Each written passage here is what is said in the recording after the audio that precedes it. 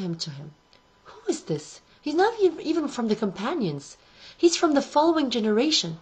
Do you see how the Prophet ﷺ and how Allah subhanahu wa ta'ala is melting any conflicts that could happen between the generations? The generations love each other, and He's making the companions' generation love the generation that will follow them and look up to them like that. I fear, wallahi, I fear in our Arab countries, after all the events that have happened, conflicts happen between the generations. The Prophet is melting these conflicts.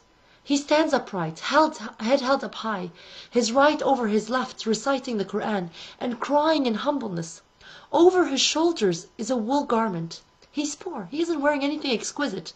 Under his arm, you see the Prophet even is going to give more description of him.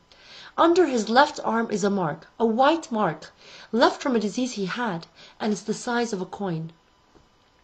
Oh my God. O Prophet of Allah, you are giving very precise details. And then the Prophet continued, unknown among the people of the earth, well known to the inhabitants of the heavens. Subhanallah. The angels know him very well, and the prophets in the 7 heavens know him very well, and Allah subhanahu wa ta'ala knows him very well, yet unknown among the people of the earth, well known to the inhabitants of the heavens. And the Prophet continues describing him. Then he goes on saying, he has a mother. This is the first time I see someone who will be known or described by having a mother. He has a mother whom he honors. لَهُ أُمٌّ هُوَ بَارٌ بِهَا. What is this? Have you ever seen anybody described by having a mother whom he honors? You want to know him? Know him from his mother whom he honors. That's how he's marked. If he said, "Oh Allah," his supplication is answered. لَوْ أَقْسَمَ عَلَى اللَّهِ لَأَبَرَّهُ. Realize that this came right after he has a mother that he honors greatly. And the Prophet Muhammad ﷺ says, really strong. What did he say? He said something that's really strong. What did he say? The believers are brought on the Day of Judgment and are told to enter heaven. So Uwais comes. So he's told, stop, you don't enter heaven. But why? Intercede to whom you wish from the believers. اشفع لمن شئت من المؤمنين.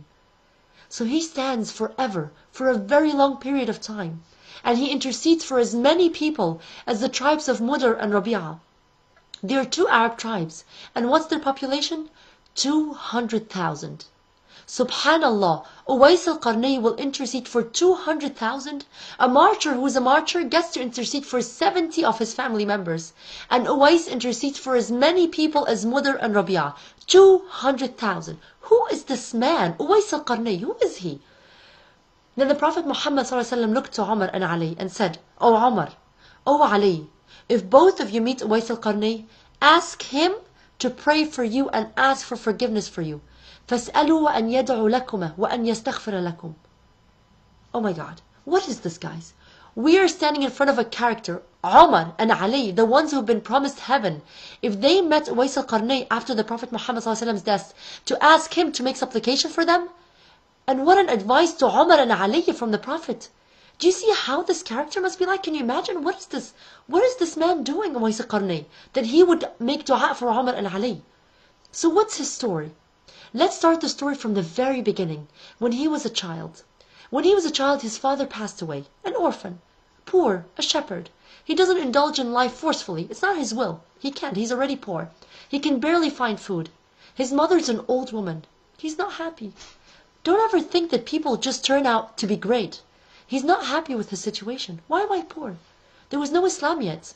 Why am I living like this? Why am I an orphan? And he would look up to the sky. Why? Why do I have to carry the burden of caring for my mother, and I have no family? He continued to be like this until he had an accident, or an accident happened to him. What's this accident or coincidence?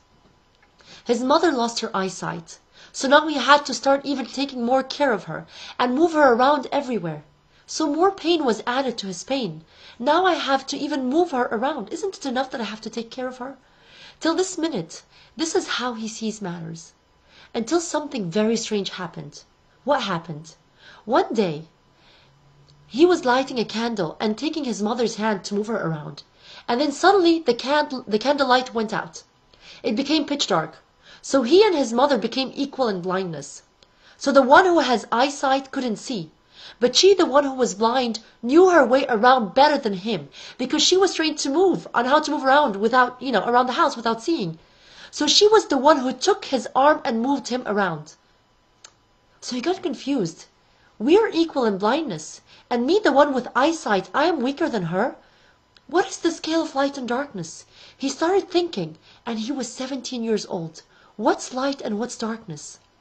From his luck and Allah subhanahu wa ta'ala's destiny is that the following day, the Prophet Muhammad sallallahu alayhi wa sallam had sent someone to Yemen to teach people Islam, who happens to be who? Ali ibn Abi Talib. So Ali ibn Abi Talib is talking to the people of Yemen on the road as he meets them about Islam. So who does he meet? He meets Uwais al-Qarni. But they didn't know each other, and they never introduced themselves to each other. So he didn't know that he was Uwais, and Uwais didn't know that this was Ali. So Uwais told him, recite to me from the Quran that your Prophet recites.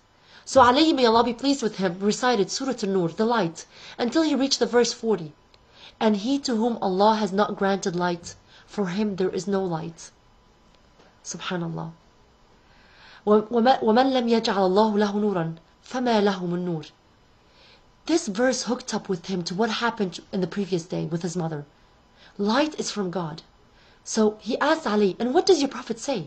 Tell me something from what your Prophet says or calls to, the hadith. What does he say? Ali is bright. He saw that he's wearing worn out garments and poverty showed on him. So what hadith will you tell him, Ali? You know, some people aren't just bright. They'll just say any hadith. But when Ali saw how he was, he said the Prophet Muhammad ﷺ told us. And he told him a hadith that would touch him personally, that would touch Uwais personally. What did he say? He said, the Prophet Muhammad ﷺ says, what have I to do with this world? And what has this world to do with me? Mali wa mali dunya wa mali dunya wa mali. I am to this world as a man who walked on a very hot day and found a tree. So he sat under its shade for an hour. Then he walked away and left it and went. That's what this world is, an hour. Uwais listened and said, Ashhadu anna la ilaha illallah wa ashhadu anna Muhammadan Rasulullah. I bear witness that there is no God except Allah, and I bear witness that Muhammad is his messenger. He was 17 years old. So this happened 3 years before the Prophet, peace be upon him, death. And here he stood in front of his first question or decision to make. Come on, immigrate. I want to immigrate to the Prophet Muhammad. But my mother. But the Prophet Muhammad's companionship. But how can I leave my mother? Do you remember? He has a mother that he honors greatly. Lahu umman huwa barun biha. If you were in Uwais' shoes, would you go to the Prophet or would you stay with your mother? I'll just go to Medina, just hug the Prophet, just even see him or how about my mother? He chose my mother. No, I can't leave. I can't leave my mother. Who is going to take care of her? Leave her with someone from your tribe to take care of her just until you go see the Prophet and come back. No. I couldn't. His priorities are set right. Has anyone ever asked themselves this question? If you were really in his shoes, what would you choose? I know, of course, you'd say, I'd go. That's what you'd say if you got the chance to go for a visit now when he's dead, to go to the Medina. You'd say, of course I'll go. My mother's going to be fine. But that wasn't his choice. And remember, he who gives up something for Allah subhanahu wa ta'ala's sake, Allah subhanahu wa ta'ala rewards him. Rewards him with what's even better than it. Allah subhanahu wa ta'ala must reward him. And his reward will be an extraordinary reward. Uwais al-Qarni. No, I won't leave my mother. And note, the Prophet, peace be upon him, died and he didn't get to see him. And that's why he became a follower. Although he embraced Islam 3 years before his death, but who do I leave my mother to? I can't leave my mother. You know what? Uwais' first secret is that he sacrificed everything, but not his mother. And he's going to stay by her side until he's 33 years old. From 17 to 33 years old, just for his mother. Don't ever think the word befriend your parents or honor them means that you don't just raise your voice or that you don't argue with them. It has a much bigger meaning to it. Companionship is suhbah. And that's why Allah subhanahu wa ta'ala says in Surah Luqman, but accompany them in this world with appropriate kindness. وَصَاحِبْهُمَا فِي الدُّنْيَا مَعْرُوفًا. O Prophet of Allah, who is the most worthy to give good companionship or friendship? Look, not once was the parents mentioned in the Quran unless the word suhbah or accompanying or befriending came with it. That's why the Prophet responded, your mother. O Prophet of Allah, I'm asking you who's worthy of my friendship, like my friend to hang out with. I'm talking about friends. Okay, my mother, and then who? Your mother. And then who? Your mother. That's why the Prophet said it 3 times. And then who? Your father. Befriend your mother and your father. I believe we all misinterpret the meaning of honoring our parents. Birrul walidain. We understand honoring them. We don't raise our voice. Watch how we're talking. No. Honoring is befriending them. Good companionship. Suhbah. Suhbah salihah.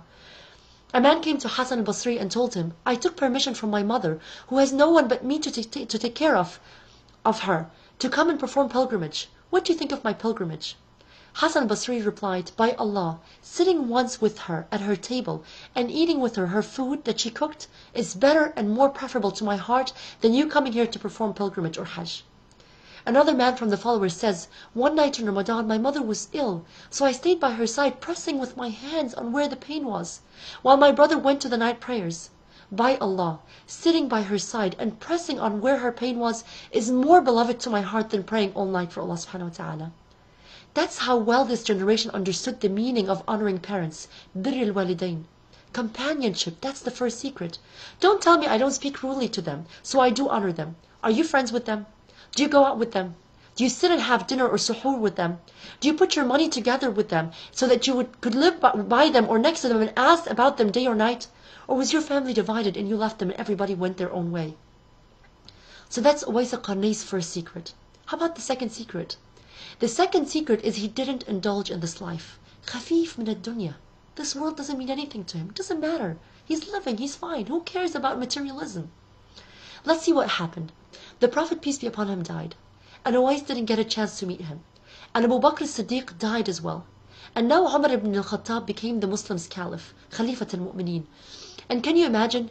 Every year, during pilgrimage, Umar would go out among the pilgrims, calling, is there a man amongst you called Uwais al-Qarni? Afikum Uwais al-Qarni? But why are you doing this, O Umar? Didn't the Prophet ask you for this to be done? Didn't he tell him, when you see him, have him supplicate for you? Does Umar follow the words of the Prophet, peace be upon him, to this extent? Every year. The first year, is Uwais al-Qarni amongst you? Afikum Uwais al-Qarni? The pilgrims would reply, O Prince of the Believers, Ya Amir al-Mu'mineen, we do not know who he is. Who is this Uwais he talks of? And he would ask specifically the pilgrims from Yemen. So he would say, truthful, O you Prophet of Allah, unknown in this world, well known in the heavens. Maghoolan fil ard, nobody knows who he is. Nobody knows him. Even the people of his own land, Yemen, don't know who he is.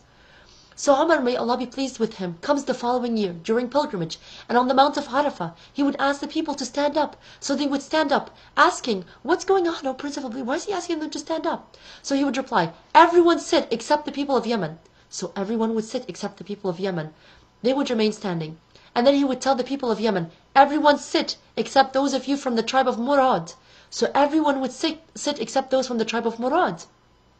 Then he would say, all sit except those from Qarn. So everyone would sit except, then nobody would left. Until one year, one man remained standing. So he said, are you from Qarn? Aqarniyun ant? He replied, yes, I am. He said, do you know Uwais al-Qarni? He said, yes, that's my nephew. But what would you, O Caliph, have to do with Uwais al-Qarni? He's a poor young man that no one really pays attention to.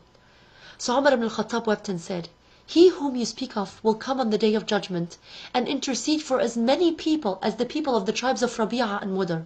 People will be sent to heaven and he will be stopped to intercede for 200,000 people. Be careful, guys. Don't you ever belittle a poor person. Don't you ever oppress a poor person. You never know what he might be to Allah subhanahu wa ta'ala. Be careful, rich people. But did you see Umar? May Allah be pleased with him. Did you see how he was keen to follow what the Prophet asked him to do? Why? Because he told him, have him supplicate for you, O Umar. I beg you, just pick one hadith from the Prophet, Allah subhanahu wa ta'ala's sayings, and stick to it. Live by it. Copy Umar, may Allah be pleased with him. Just take one hadith. A hadith about morals. A Muslim is the one that people are safe from his tongue and hands. And follow it. Umar ibn al-Khattab kept looking for Uwais for 10 years, just because the Prophet asked him to do that. 10 years. Take this idea and just live by one hadith. At least one. So now comes the last year for Umar before he dies. What had happened? Uwais al-Qarni's mother had passed away. But back again, when Umar had met Uwais's uncle years ago, he asked him if Uwais was with him, and he replied no. So Umar asked him, is his mother alive? He said yes. Umar replied, truthful are you, O Prophet of Allah.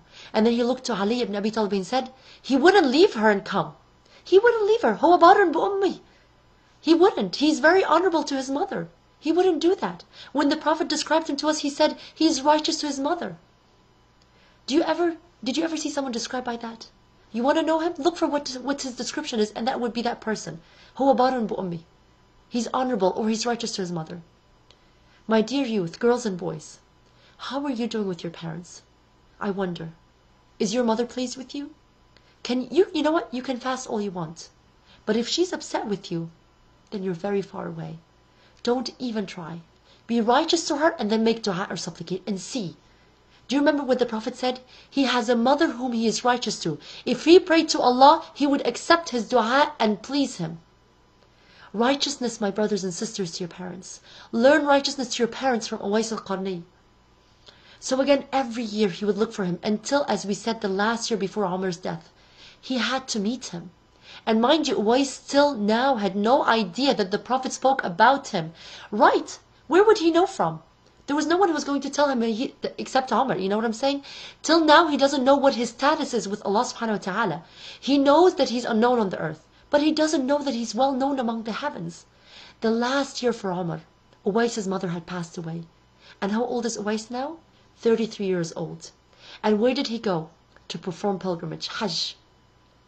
So on one Mount Arafah, Umar calls out, "O people of Yemen, is Uwais al-Qarni amongst you?" So a man stood up and said, "O Caliph, he's that poor shepherd that's guarding the flock of sheep over there." Umar, may Allah be pleased with him, grabbed Ali ibn Abi Talib. "Oh Ali, we found him, we found him." And he ran to him. "Are you Uwais al-Qarni? A'anta Uwais al-Qarni?" He replied, "Yes." He said, "Show me your shoulder." So he revealed his shoulder, and Umar found a white mark the size of a coin or a dirham. He said, "Oh Ali, it's him." He continued, "Do you have a mother?" Uwais replied, "She died, and that's why I came." Umar said, "Truthful are you, O Prophet of Allah. He wouldn't have left her and come, unless she had passed away. Wallahi, I say these words, and I feel ashamed for my mother. Who has reached this level of righteousness with his parents? Even Umar knew for certain he wouldn't come unless she died."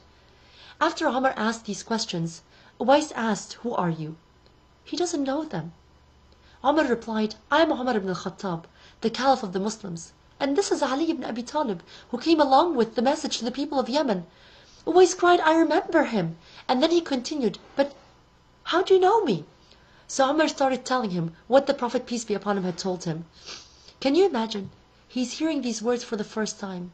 "O Uwais, you are unknown on earth, well known in the heavens. Jibreel mentioned you to the Prophet, peace be upon him." Can you imagine hearing these words?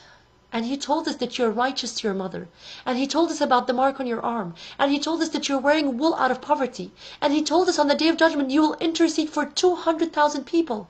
If you were in Uwais' shoes, what would happen to you hearing these words? Can you imagine? Would you weep? Can you imagine? Me? He knew me? The Prophet knew me? Yes, he knew you, Uwais. He knew you by name, and Jibreel knows you, and the angels know you. You are very dear, Uwais, and you didn't know. Me, the poor person. Yes." And Umar goes, "Pray for me, Uwais. Idda li ya Uwais." What is this humbleness, Umar? Khalifat al-Mu'mineen. What is this? Do you need Uwais to pray for you? Yes, the Prophet told me to have him supplicate for me. Wallahi, we don't understand this life right. And the way we weigh things needs to be adjusted a lot. Money, being famous, appearance and wealth. I'm not calling you to poverty, but it's not a call to indulge in this life. It's a call to just be light. And a call to be humble. What are these morals, Umar? Pray for me, Uwais? And Uwais replies, "And can one like me pray for one like you, O Prince of the Believers, Ya Amir al-Mu'mineen?" He replied, "O Uwais, the Prophet orders this, that if we meet you, to ask you to supplicate for us, and ask for repentance for us." So Uwais raises his hand and prays, "O Allah, forgive Umar ibn al-Khattab. O Allah, forgive Ali ibn Abi Talib." Did you see what the Prophet did here? Did you see how he weaved the generations into each other? Have you ever heard of a generation with great ideas that had a following generation that didn't come and collide with it and clash with it? See, in any generation, communism, any generation, except this generation, it lost the generation that came before it. Because the Prophet, peace be upon him, united them. There are no conflicts between the generations here. We wish that our countries could be like that. No conflicts between the generations. I wish that between the parents and their children, that there would be no conflicts. Pray for me, Uwais. Ya Allah, forgive Umar. Ya Allah, forgive Ali. So Umar says, and look, here comes Uwais' other secret. He didn't indulge in life. And the first was righteousness to his mother. Let's see the second one. Umar said, "O Uwais, from today onwards, you are my companion in this life and in the hereafter. You're going to be with me, always. You're going to live with me in Medina. He replied, No, O Prince of Believers. You are known to the people of earth, and I want to remain in the shadows. Let me be where I am. Can you imagine Umar ibn al-Khattab offering you to come to live with him or to be his companion, and you say, no thank you? This is a chance, Uwais. If you want this dunya, this is life, take it. How famous can you get? The whole world will be talking about you. A young man, 33, a companion of Umar, and most important, you have what the Prophet said about you. Let me go, O Prince of the Believers. Let me be. Let me be as light as I am. Let me go. I don't want this life. لا أريد هذه الدنيا. So he said, but where will you head to? Back to Yemen? He replied, my mother has passed away. And you have scandalized me among my people. You've made me become famous among my people. Now everybody knows what the Prophet said about me. I will go to Kufa. He said then, let me write to the leader of Kufa to welcome you. He said, O Prince of the Believers, let me be among those unknown. Let me be no more than a servant of Allah subhanahu wa ta'ala. I have a friend, and every time he meets me, he tells me, write my name or save my name on the cell phone as a servant of Allah's servants, Abdu min ibadillah, and you remember me. And that's how I saved his name. And now we have a great companionship. And every time he calls me, I remember him by a servant of Allah subhanahu wa ta'ala's servants. So Uwais goes back and saying, let me be, O Umar. Let me be. Let me be simple. No one knowing me. So he said, then wait. I'll go back in Mecca and get you money to aid you in your livelihood. That's another great opportunity. Take money, Uwais. He said, no. No, O Prince of the Believers. La ya Amir al-Mu'mineen. We can never meet. You are from here, and I am from there. يا أمير المؤمنين لا موعد بيننا أنا من ها هنا وأنت من ها هنا. Subhanallah. You are saying this, Uwais? To who? O Prince of the Believers, why do you want to give me money? If you are giving me money for clothing, my clothing is from wool, and it isn't worn out yet. See? Oh my God. And look how we dress. I wonder how many outfits do we have in our closets. And he's telling him, I still have a cloth on me that has a lot of life in it. And when it's worn out, I'll get another piece of wool. And my soles or shoes aren't worn out yet. And when they do, I'll get another pair. And I have 4 dirhams, like $4, that I haven't spent yet. And I milk my goat and drink from that. O Prince of Believers, what have I to do with your wealth? I can't be like Uwais. And you're not expected to be like Uwais, guys. I mean, this guy is just unbelievable. But the least we can do is at least to lighten up a little bit from this world. Just at least even during Ramadan. What's the lesson learned here? What do you want from us? Why are you telling us this story? Let's try not to indulge in this world, at least in Ramadan. I'm not after this life. It's not my main concern. Let's walk light on this earth. No dunya in our hearts. This is Uwais. You don't have to be like him. You can remain where you are. I'm not asking you to change your whole life. But try not to have this world filling your heart. Remove it a bit from your heart. It's Ramadan and you're fasting. Keep light. Get it out of your heart a bit.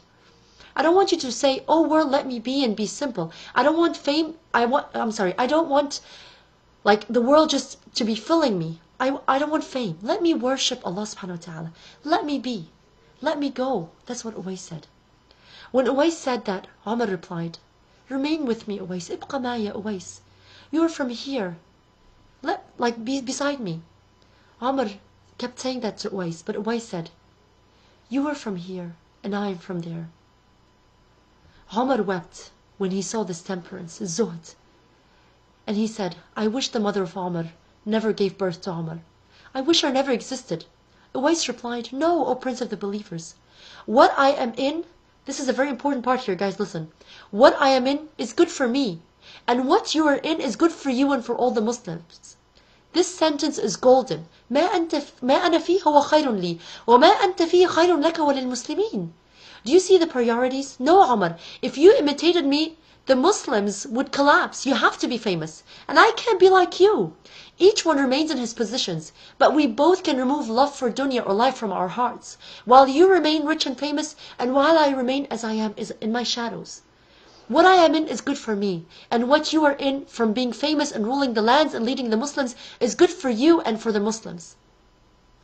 Do you understand now why the Prophet chose Umar specifically and told him, when you meet him, have him pray for you? Why Umar ibn al-Khattab specifically? Because they are total opposites. Extreme fame, Umar. Totally unknown, Uwais. Extreme power, Umar. Extreme poverty, Uwais. Umar has the wealth of the lands. He even had the treasure of Chosroes, Qasra. Uwais owns nothing. Two extremes, opposites, but two summits, two peaks, qimmatain. They're two peaks, both of them in their own way. But the two are gathered by one thing. This world doesn't control me, and I have no need for it. Umar has it in his hands, and Uwais doesn't, but neither one of them care about it. Subhanallah. That's why the Prophet, peace be upon him, told Umar specifically, you have to meet him, so that we can see the example of the two peaks, extreme opposites, each one in the total opposite direction from the other. And what gathers them? I don't care for this dunya. I don't care about this life. And as if the Prophet, peace be upon him, is trying to tell you, don't change your position. If you're rich, if you're poor, be. No one is saying I'm going to be like Uwais. But all this dunya doesn't matter with me. All I have to say is this dunya doesn't matter. It's not a big thing to me. It's not a big thing. Do you see the idea here or the concept? Do you see why Uwais and Umar, these two peaks, are standing in front of one another? This is Uwais' story. And he leaves for Al-Kufa. And Umar keeps trying to follow his news. And every time someone would come from Al-Kufa, he would ask, how is Uwais? They reply, we don't know who he is. Uwais joined the Muslim army and participated in the conquering of Azerbaijan. Imagine where, and he died there. He died 2 years after Umar ibn al-Khattab's death. He died around 35 or 36 years old.